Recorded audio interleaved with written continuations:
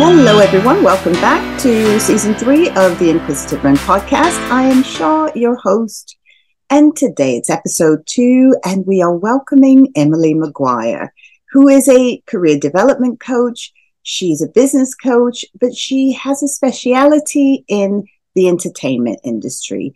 She's a former actor and voiceover artist, and she's worked in the industry as a director, career development, education, and she really does help inspire, coach, and mentor actors and people who are looking for career development and also career change. Recently, Emily's worked on, or her agency has, and her clients have, worked on some amazing and very impressive projects, which include the movie Mission Impossible, Dungeons and Dragons, Sanditon, Carnival Row, 5 Pounds of Pressure, and Operation Fortune. And all of these are currently available on in movie theaters or various outlets. Emily combines her knowledge with her postgraduate and career development to help all her clients. And she helps people to see their gifts, what they're good at, their skills as well. I call them gifts, but their skills, because you do work to develop all of those skills and all of those talents. And actors still take classes, and artists do as well. And Emily supports people. She mentors them. She helps them to work on their inner self. So she uses mindfulness, meditation, yoga, all those things, so that their outer self comes through. And when it comes to auditions, when it comes to getting an agent, all of these factors can play in to your confidence, to your self-esteem, how you come across, and also getting those roles. And as we know, the entertainment industry is day-to-day rejection. So if you enter the industry already, you are faced with the possibility of rejection almost on a daily basis if you're actively out there seeking those roles. Even getting an agent can be a chore. So Emily talks us through it. She also talks about building online networks with confidence and how to integrate daily mindfulness, which can help with all of those thoughts of negativity. It can help to boost your self-esteem. You all know I'm a proponent of mindfulness.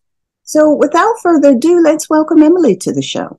So Emily, lovely to see you. Thank you so much for joining me today. Thank you. It's lovely to see you too.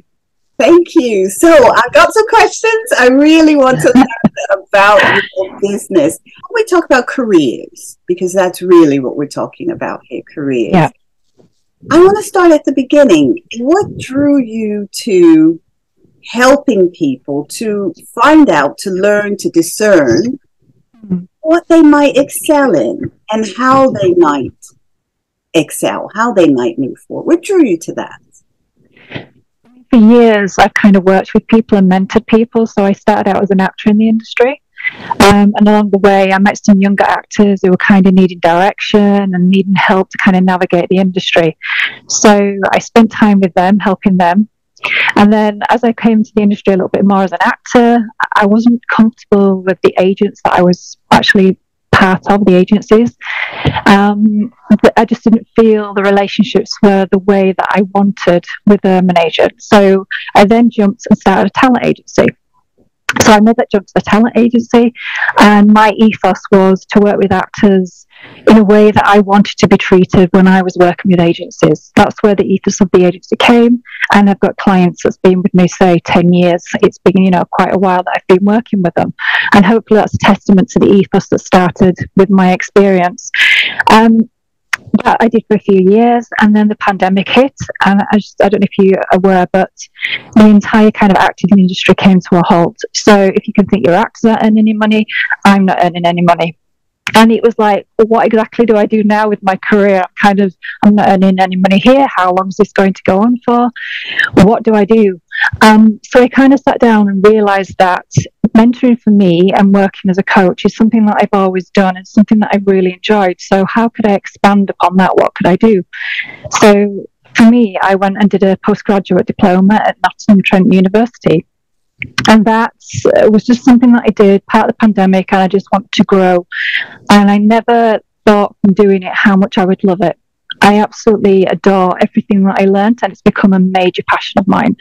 And for me, even when I'm working with clients, I tend to try and go above and beyond. So even if they're paying for a service, I'm giving them a little bit of something extra. For me, it's about putting something good out into the universe and, you know, helping people get on with their careers. It's not just about making money. It's about helping people grow and expand and, you know, achieve their dreams as well. Because I'm at a stage that I'm doing what I love. I'm working in the industry of acting, and I've also got this second passion now with careers, and I'm quite happy in what I'm doing. So I want other people to get something from that, if that makes sense. It does indeed. And so coaching an actor, is that different from perhaps because you see people in other industries, I'm sure. So how is that different when you're doing business coaching? How does it differ? So with actors, it's more mentoring. It's more utilising my industry experience and the years. So I've worked in the industry since I was 14. So we won't say how old I am, but it's been a very long time. So I use that experience as a mentor, but I also combine my career theory as well. And I use that combination to, again, help actors grow, help them navigate the industry, and give them the years of my experience that I've got to help point them in the right direction. When it kind of comes to the career side, most recently I work in freelance. So I've worked with a bank, and I've worked with mental illness. So I've worked for the major company, and it was about helping business owners bring mindfulness into their life. So it was about helping them have that work-life balance. So again, that's another sort of passion of mine, is mindfulness and mental illness and awareness that I think when you kind of think about mental illness in general, it's hard for people outside of that experience to understand. And for me, I've got experience with ex-family members and other family members that have been through that. So for me, it's about understanding. So I have this understanding from my past, and I also have this career theory. And again, I suppose what I'm trying to say is, even with the acting and even with the career, you bring in all your life experience, and all my life experience over the years stems back into this specialism that I've got a career, and then it goes back out again to help those people and those experiences that I've had as I've kind of gone over the years, if that makes sense. Yes, absolutely. And because people often say that you get the most out of, you're most fulfilled when you're doing something with passion. And we can see your passion for that. And you touched upon two things, mindfulness and illness. How does mindfulness help?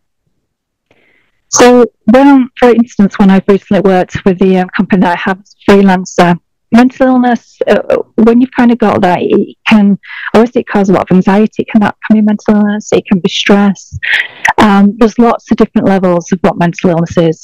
But when working with the people that I have, they were finding blocks in terms of work was becoming consuming on them. It was consuming not only their work life, it was consuming into their home life. And there was an inability to put the blocks, but to separate off work and life, so that when they went home, they could let their mind rest and just really switch off and find that balance again. So part of that was bringing some mindfulness in. Some of the recommendations might have been writing in a journal. So they go home after a really busy day, and as with anybody, I think, not just those who have experienced mental illness, your head can be really, really busy with the way that things you've experienced throughout the day. All of your work kind of problems are still coming into your mind, and it's a complete business, and you can't switch off. So by doing a journal, you sit down, you kind of write about your day, you process it, you write about what went well, what went wrong, how could you maybe approach it in future, and by pouring it all out onto a piece of paper, it gets those thoughts out of your head onto a piece of paper, and you can calm and shut down, and your mind starts shutting down, and you can separate off from work and just relax when you're in that kind of life and home environment. Yeah, absolutely. And mindfulness, because I teach mindfulness, it's different from meditation. Meditation's not for everyone. So people who have psychotic illnesses, for instance, schizophrenia, it's not good for them to try meditation at all. Yeah. And so mindfulness can help, and it's been incorporated into dialectical behavioral therapy, which is DBT, specializes for people with bipolar disorder. I agree with you. It really can help to center you and to maybe just stop, and also stop those thoughts from going round and round. Sometimes they're invasive thoughts, pressurized thoughts, or ruminating, which is just going over and over again.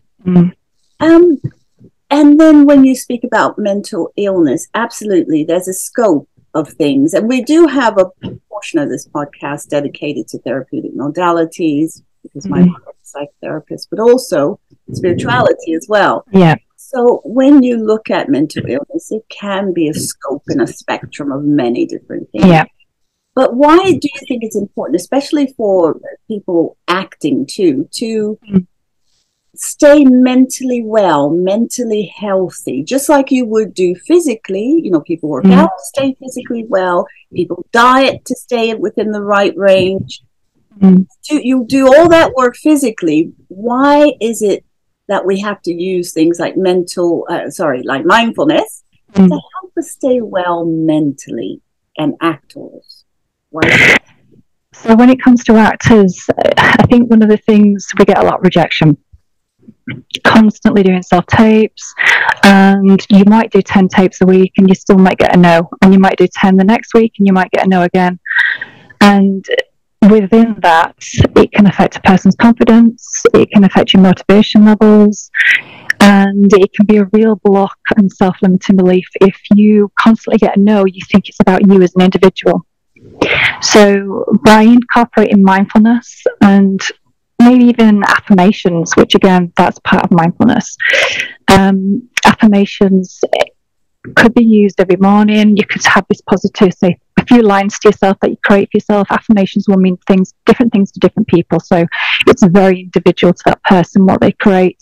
So anything like an affirmation just to empower themselves on a morning, just to realize that throughout the day, even if this is going to be a rejection, what can they learn and grow from that situation? So even though it was a no coming back, it's about learning from that. There's always something, some little nugget of information to learn from everything that we experience in life. And I think it's important for actors to understand that even if they do get that rejection, it's not about them personally, it's about helping them grow and expand and going forward in life. Yes. It is interesting in an industry like acting, but I would say that would be the same in maybe medicine as well. There is rejection. It's very difficult to get on a PhD program. It's not easy to become a doctor. It's not, so there's lots of industries that you could be rejected, but especially for actors, because it's on a daily, pretty much if you're working today basis. Yeah. And it's also connected to how you look, what you sound like, how tall you are. Yeah, very personal. It's very personal. It's diverse and it's personal.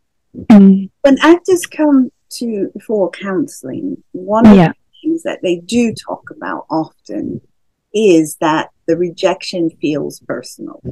Yeah, because you're putting your whole self into it. The whole self into it, and the answer to that is it is personal. It is. However, how you view it, as you're talking about, mindfulness can help. Affirmations can help, because if a part calls for a 6'2" white male and you're 4'9" black male or black female, you're not going to get the part. Why are you even looking? Why are you even going in? Why are you insisting? I've had people insist that their agent get them an audition, even though they don't fit the part. It's like you're setting yourself up for it. For the failure, So I think there is an intrinsic need rejected over and over again. But perhaps, because, Freud talked a lot about the compulsion to repeat, but perhaps there is something there about overcoming that as well. So resilience. A positive point with it. It's about, okay, I'm going to overcome this. Let's overcome this as well. Within your coaching, about everyone, not just actors, but how do you find people respond to maybe being challenged a little bit about their kids? Yeah, I think none of us like to be challenged. None of us like to be challenged in our thought processes about things which we think are a certain way, and then when you challenge and you've got to rethink it over, it's not just challenging the actual thoughts, it's challenging the self. So it's a complete introspection and looking at yourself from top to bottom. It's not just a normal challenge, so it can be difficult for people to take. But I think in some ways, when you kind of think about rejection, again, just using that as an example, to challenge a person's thought process in terms of seeing it as a negative to see it as a positive, I'm trying to think the best way to explain this. If you kind of think about if there's something coming up in life and you don't pursue it because you're going to fail, and you've got this fear of failure, so you just walk away from it. You just don't bother because you're going to fail. What's the point? If you kind of flip that around and you think, okay, yeah, perhaps I'm going to fail, but how can I look at that as a period of growth? What can I actually do about that? What can I learn? So for me, for instance, coming on this podcast, I could be like, in my mind, I could be thinking, oh my God, I'm going to fail. It's going to be the worst thing. But within that, you've got to think, well, what can I learn from this? What can I grow and what can I take away from this moment in life? Because all of life is a big learning curve and we're constantly learning and growing. And for me, if I do this podcast, I could say to myself, okay, maybe it won't go 100% that I want it to go, but I'm going to learn something from it. And the next podcast that I get to do, I'm going to readjust, I'm going to reframe, and I'll do it better on the next one. And I think that's the way to look at life, really. It's, even though you challenge that negative, it's just reframing, it's reframing the thought processes. Yeah, that's brilliant. Absolutely. Because I think we've all felt that. Mm-hmm. What are your thoughts about when people appear stuck? That they may not be excelling. It may appear that they're trying their hardest. They really are. They could be taking extra courses, classes. In a business sense, they could be going to events and taking classes. But something just isn't shifting. It's not moving. And so how do you coach someone and I know you probably have a whole process, so I'm not asking for that, but just overall, what would you outline for them to work on? How could you work together on that? I would say self-awareness, build your self-awareness. Is there a match between self and the reality? So say, for instance, if you want to work in a particular job, are you fully aware of your skill sets? Are you fully aware of realistically what you can and can't do? Is the job that you're going for, is it matching what you can and can't do? Or is there a disjoint? Is it not really connecting? And perhaps in some ways that person is setting themselves up for failure because their self-awareness is lower and they need to build that self-awareness. So by building the self-awareness and having this fuller range of understanding of themselves, which you can do with a coach, they can actually point you in that right direction, challenge your thought processes, and help you navigate that thought process. Building that self-awareness then means that when you are reaching out for that job, there's a connection because the job that you're reaching out for is going to match what you can do. So it's about self-awareness, and that's the overall behind that. It's just building it to that point. Yes. And is that different from what's 360 feedback? I know you mentioned that. So yeah. So 360 feedback is used in business coaching. Businesses use it with their staff, and they'll have a point where they're going to work with their staff and they're going to give them feedback about the review, like, this is how you've been doing, this is what you've been doing, does it match where you think you are, does this match where you think how well you're doing in your job? So that's where that comes from, and that was some of my background of training. And when I was kind of working on that, I thought, well, couldn't this technically just be used with clients in terms of building confidence and self-awareness? And sometimes when we look in the mirror, what we see reflected back is completely different to what other people see. And 360 feedback is about working with those who are close to you, your friends and the family, people that you trust, and asking them to text you things about themselves, things about that person, about you. So I text somebody, and I say, could you text me one thing about me as an individual that you think is great, or things that I should really be aware of? Those texts come in from those people, and you've got these texts on your phone, and sometimes there might be things in that you think, really, is that how I come across? And it might actually be like, wow, I really didn't know that. And it might be a really positive thing. Or it might be something that you think, gosh, I really need to work on that if that's coming across. So 360 feedback is about not only building confidence, but also building that person's self-awareness. Never miss a show by clicking the subscribe button right now. Thank you for your support. You make this podcast possible. Now, back to the show. Yes, and that's key, isn't it? Just being more self-aware, because we won't always agree even with feedback, you know.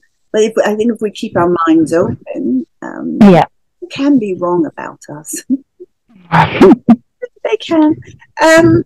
Now, so I want to talk about your recent work. I know you've had some great work recently. You've done a lot of excellent work recently on some movies and things, and you're a bit of a jack of all trades. You've been an actor, a voiceover artist. You've done a director as well, producer. So you've worn many hats. I have, yeah. I've travelled, but to me, that's life in general, isn't it? It's all about learning and growing, and I like to experience new things. I like to be pushed outside of my element. So that for me that's why I keep learning. It's a constant growth, and I think, for me, I would get bored. If I didn't challenge myself and do new things and push myself outside of my comfort zone, I would be very, very bored. But working at the talent agency, it's my actors that are the hard workers. So I might get them in the room, but they're the ones that's got to put the hard work in. They've got to do those amazing self-tapes. They've got to put the work in on the scripts. So even though I can credit them to my agency, it's my clients which are a credit to me in terms of the work, what they put in, and the reputation that they maintain by their interaction on set. That is recognised as me as an agency because of how they're behaving. So it's them really that I have to be thankful for the work that comes in. Yes. TV, movie, you've done lots of big. Yeah, Mission Impossible, one of the guys has worked on. Yeah, I had a great time meeting Tom Cruise. Dungeons and Dragons with the CGI. So they've worked on that. The guys work on a lot of projects, and sometimes I'm the same as them. You've got to sit in it for a long time and you can't speak about it because of NDAs. It kills me and it kills them. Absolutely. And there's things that a lot of people can't talk about. It's like being in mental health. There's things you're trained never to talk about, never to mention. So It's very interesting though, because it sounds like you're expanding, your business is growing, and it's opening up. So if somebody was out there in either in business or an actor who thought, okay, yes, I think I could do a bit of I need a bit of coaching.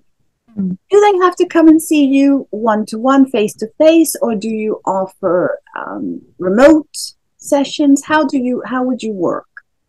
So I work online.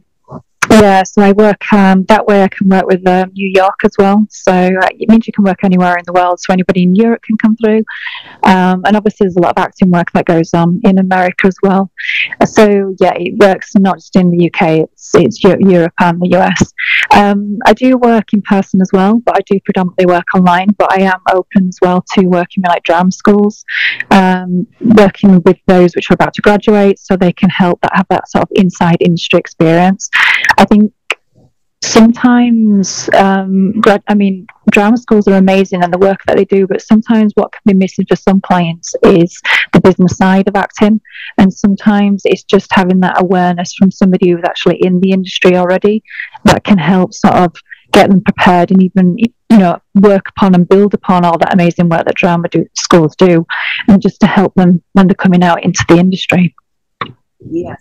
Such a good point, though. So many, which we're seeing now, because I believe the internet, all these people are coming out saying how badly they were treated or inappropriate behavior and things like that. Yeah. I'm currently reading.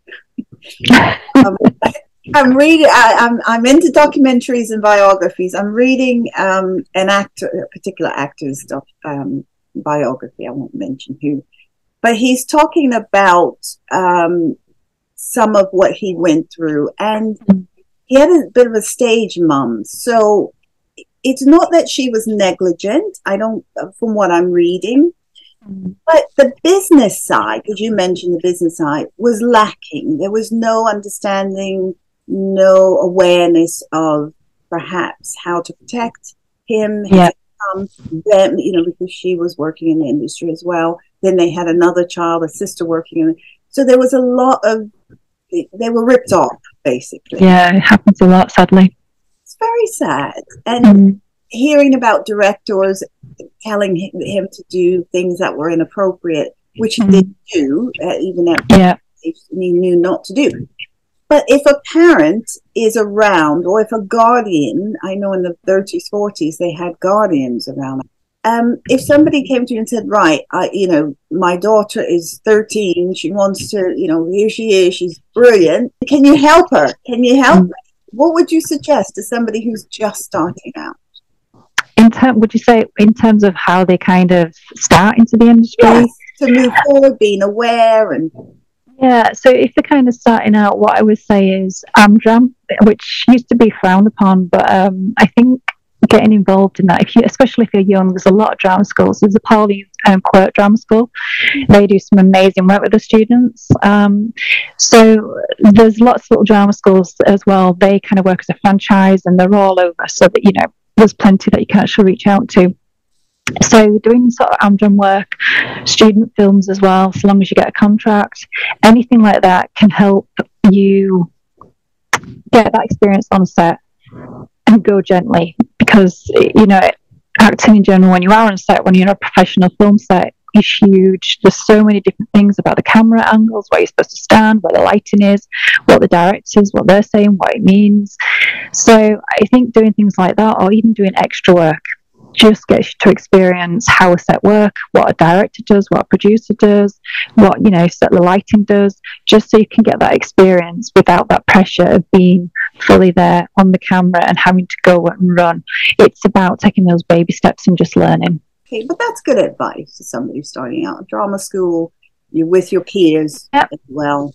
Yep, student films as well. Student films are really great. You're learning from each other and you're networking, and who knows, the next person who's doing the student film might end up being an Oscar-winning director. So, even they're learning, so you learn together. Yes. As you talk about all this, Emily, I'm trying to picture you sort of about 8 or 9 years old, and kind of like, what were you thinking you wanted to do? Everybody had some idea. A veterinarian, which was completely different to what I've done and where I've ended up. It was my love of animals. So, yeah. How lovely, though. Oh, and how did you detour off from that? What? I don't know. I think, how did I detour? I think it was a friend's neighbour. She was looking for somebody to help do some children's entertaining. I think that's what did it, really. I was kind of thinking about it at the time about acting, but I didn't really go with it. And then she needed, so I ended up doing children's entertaining and dressing in a giant Minnie Mouse costume and doing children's parties and, giving out sweets and doing dances and magic tricks as this giant Minnie Mouse. So that's, I think, what got me into the acting even more. I enjoyed it. I enjoyed working with children, the people, and just the kind of energy that you get when you're kind of on stage and when you're connecting with people. Wow, yes, it really is a bug. Like they say, the acting bug, it really does bite. What's next then for your talent agency? What's next? At the moment, I think it's got to a stage where I'm quite happy with that at the moment, to be honest with you. So for me, I don't think there was any other changes. Obviously, it's working with my actors, it's continually coaching and mentoring them, helping them grow as an individual, and I learn from them as well. I grow at the same time, so it's a constant evolving process. In terms of the coaching side, because I have the second business with the coaching, for me, that's the one which is growing and that's the one which is in flux.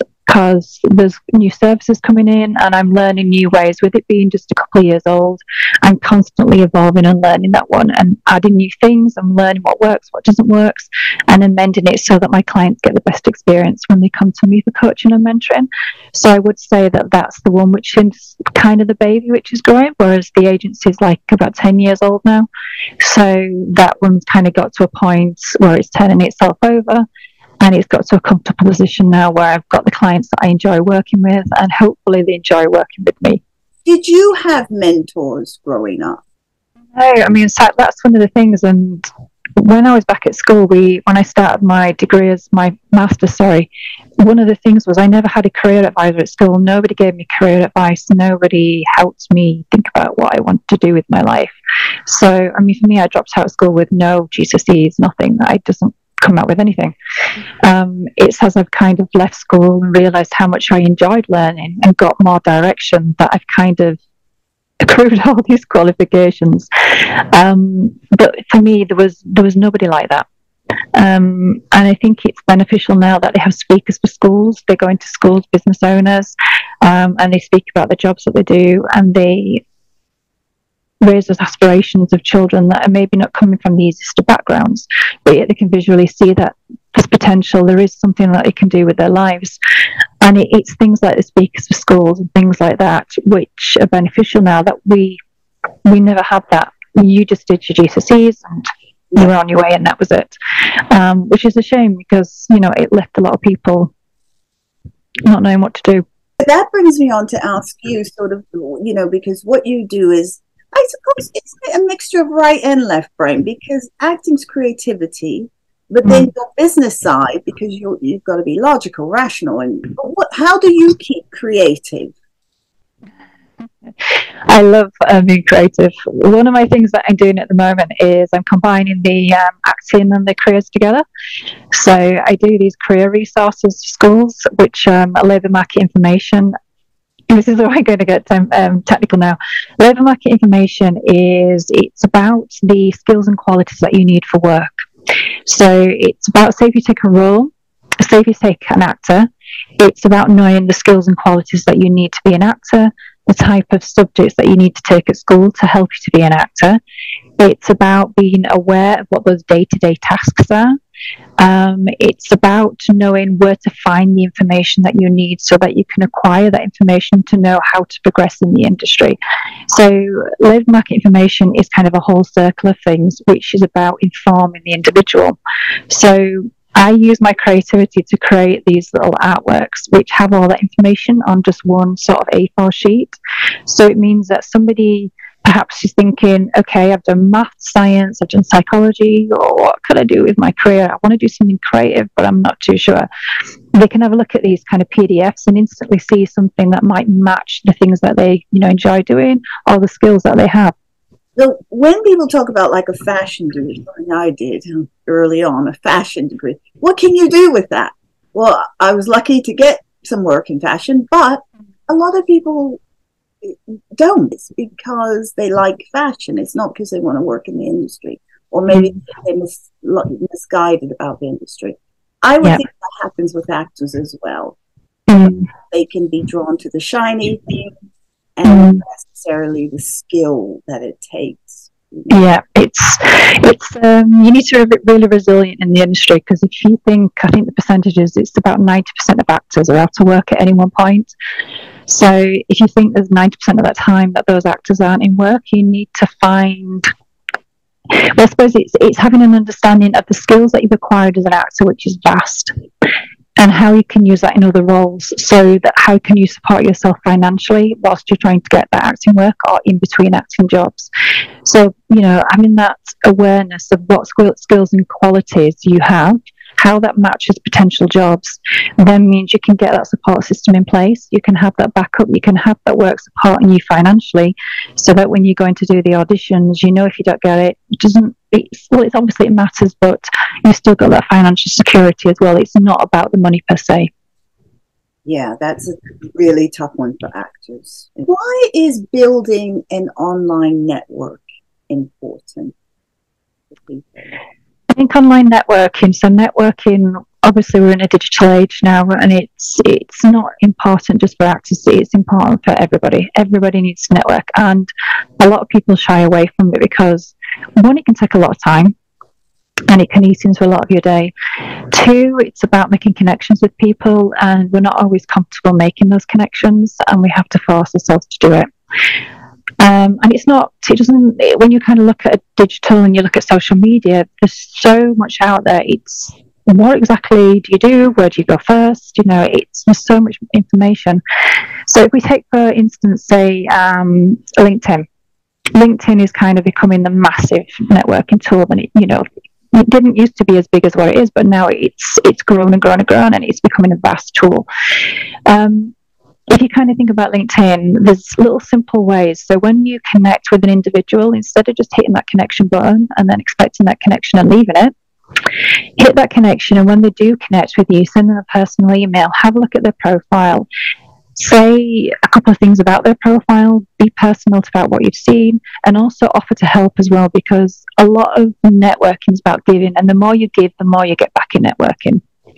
So there's little things like that you can do, just initializing those relationships and offering help. Another thing as well is LinkedIn has a really great tool in terms of if there's a birthday or a work anniversary, you can quickly hit a button and say congrats or happy birthday, and that again is building those relationships and keeping that network flowing.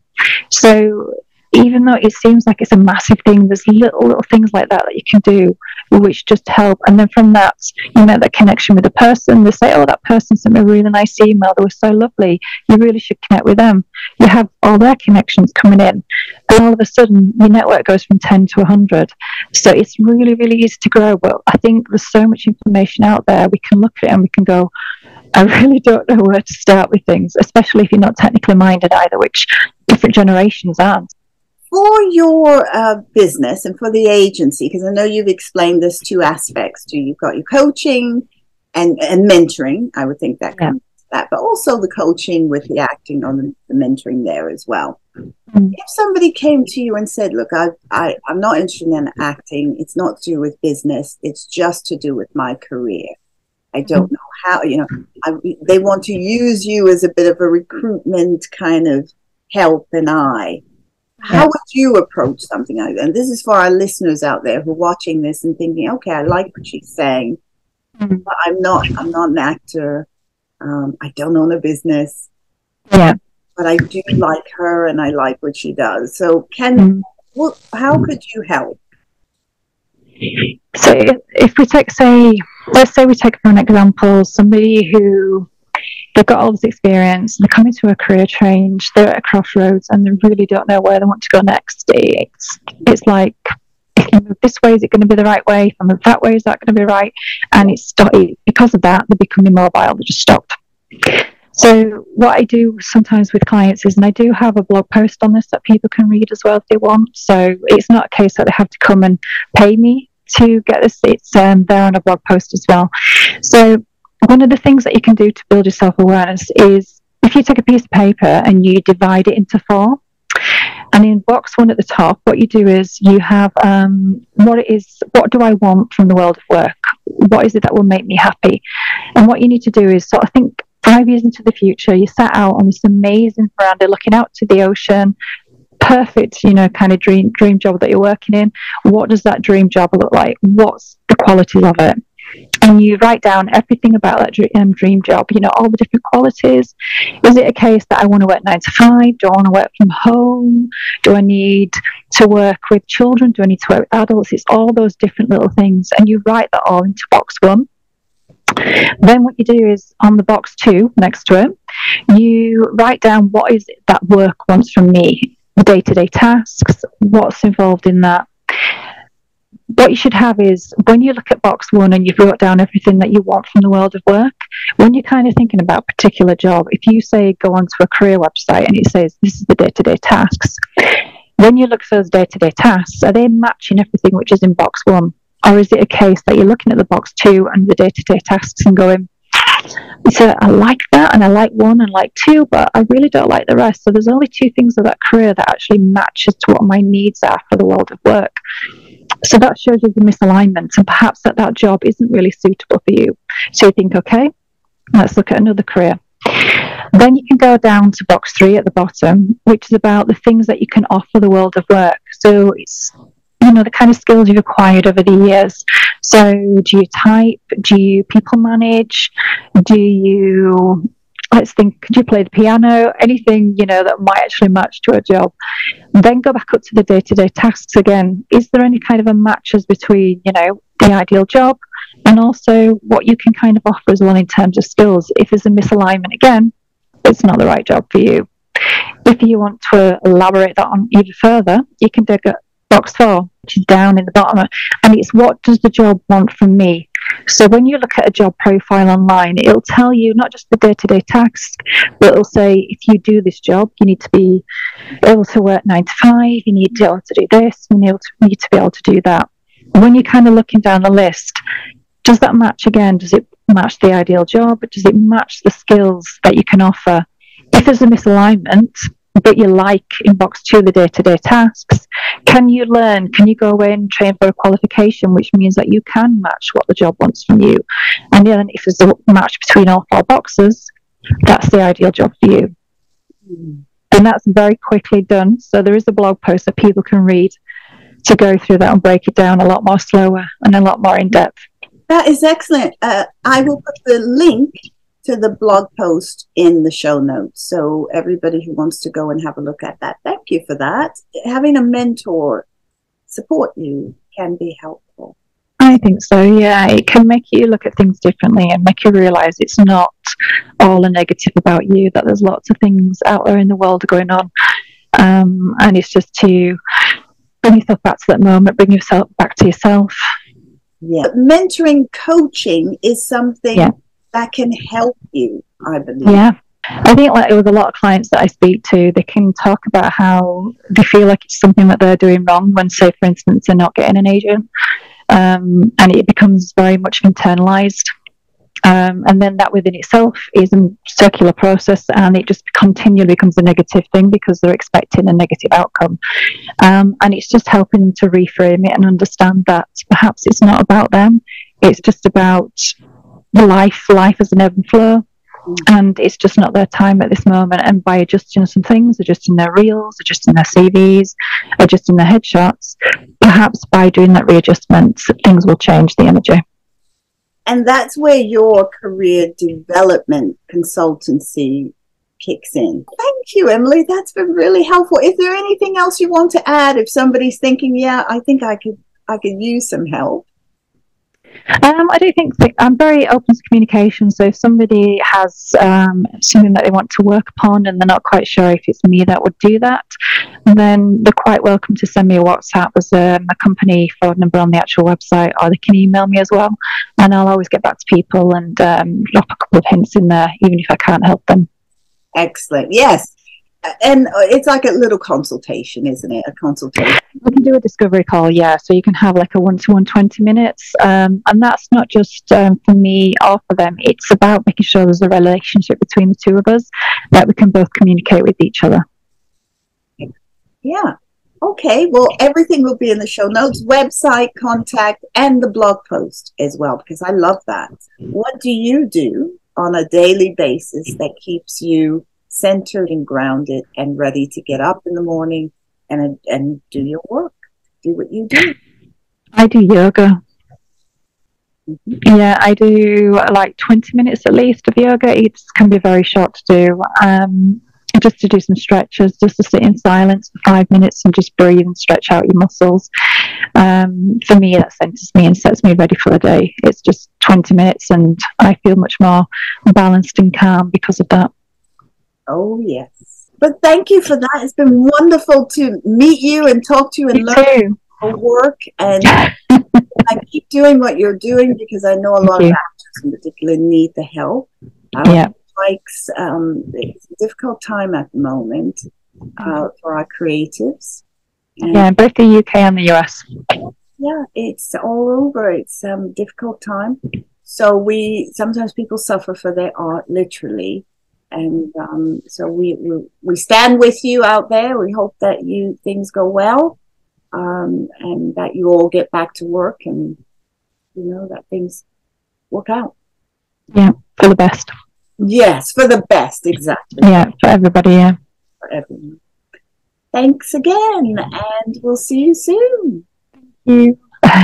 Thanks so much for listening today. Make sure you subscribe and follow on all streaming platforms. Leave me a comment, and also let me know if there's any particular topics you'd like me to discuss. See you next time.